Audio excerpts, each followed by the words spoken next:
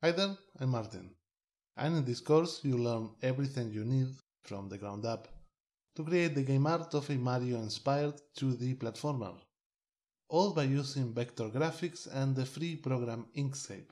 But what's most important, we'll be using the mouse, so no need for a tablet or experience making traditional art.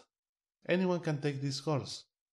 As far as the syllabus, the course starts with an optional Inkscape mini course that will get you up and running with Inkscape in a matter of minutes.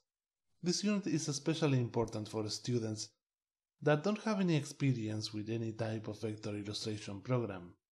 Once you're feeling comfortable drawing using vectors, we're gonna continue by making one by one all assets that we'll need to make the final project.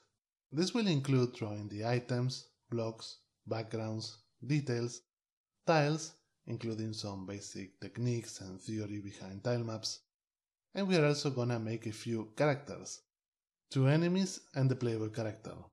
And to finalize the course, we are gonna learn how to put everything together in an Inkscape mockup illustration.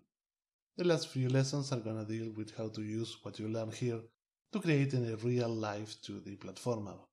So if you're interested in learning how to make some game art, or if you want to expand your vector illustration skill set, you should definitely check out the course description and free lessons for more information. Well, that's it for now. We're gonna have a lot of fun making some game art, so I really hope to see you there. Bye!